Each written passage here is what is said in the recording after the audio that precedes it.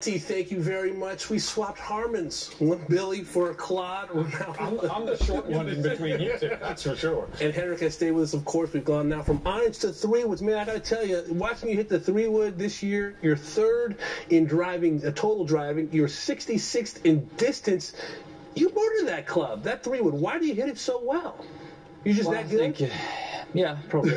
No, it's kind of been a favorite club of mine for years and years. I used to have one back in the old days that I used for 12 years, the same one. So it's always been one of my favorite clubs and kind of the fairway finder. And a lot of times on tour, I think after about 280, 290, a lot of the holes are shaping as well. So I'm kind of a straight ball.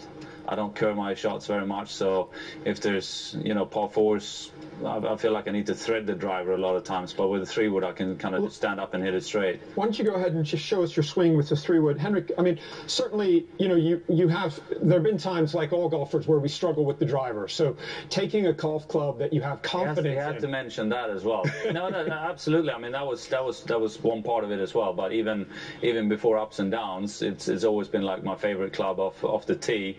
But certainly when I was struggling with my driving, it's definitely easier to go to a 3-wood. You said the loft on that is right around 13, 12 and a half? Yeah.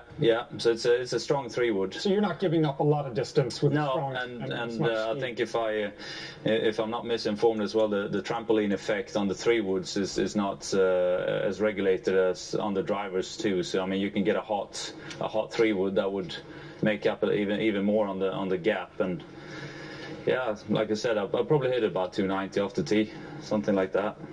It's not going to be on this swing, though, at 7 in the morning.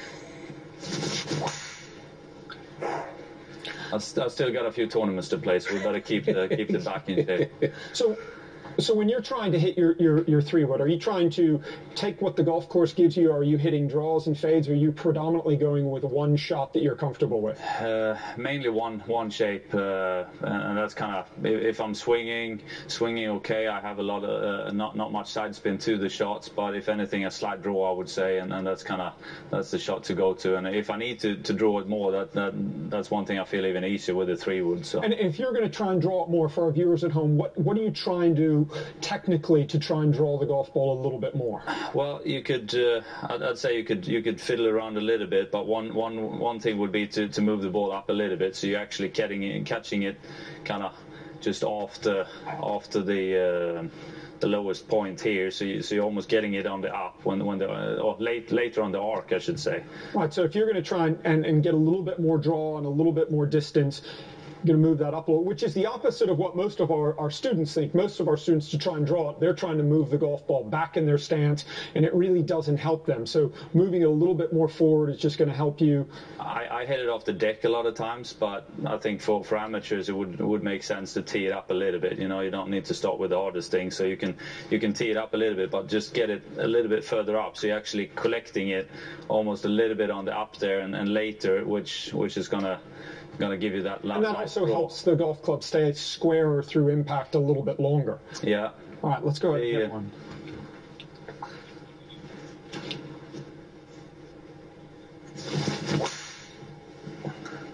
I think for the folks at home,